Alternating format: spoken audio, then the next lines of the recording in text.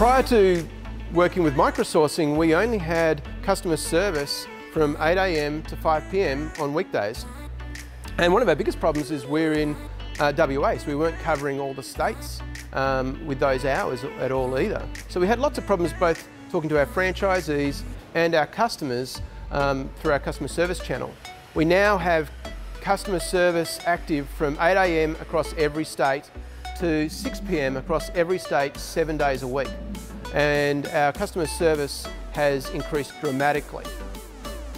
Yeah, I mean, one of the challenges with business, and particularly e-commerce businesses, is that when you're driving traffic to your website, it's not typically 9 to 5, Monday to Friday. It's generally outside of business hours, and a lot of the traffic comes between 6 PM and 8 PM at the night time. In Manila, as far as labour laws go, from 6 AM in the morning till 10 PM of a night time, Monday through to Sunday, is standard operating hours, standard business hours.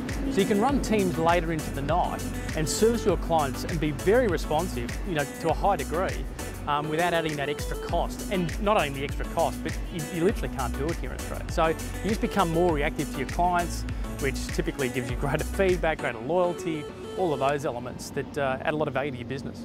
Yeah, so after hours, as part of the coverage, we've been able to extend that quite a bit, so and very easily as well. We've also, I guess Australia, there's quite a few time zones, so Western Australia is 3 hours behind, and so usually they tend to be left in the lurch a bit. The Eastern Seaboard, closes up at 5:30 usually, and they're a few hours behind, and I hear a bit of customer feedback regarding that, and they really do appreciate how we've extended coverage here. So it's during business hours in Australia, you give us a call or email, we'll be able to answer that and solve your problem.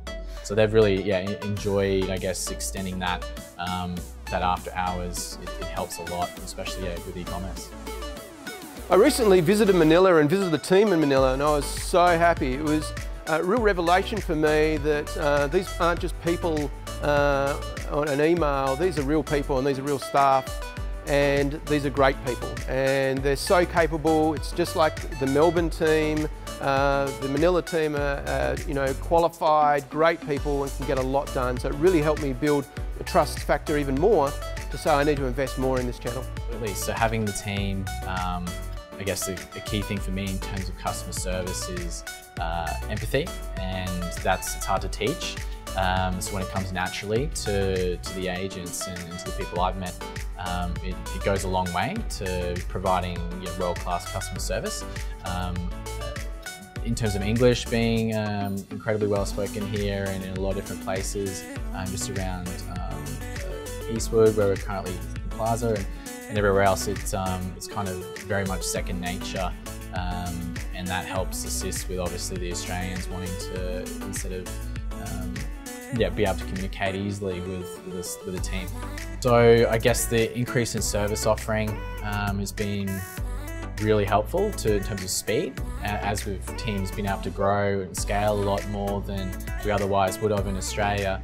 The response times we've been able to get have improved, and that's improved our customer satisfaction by 10% over the last few months as well.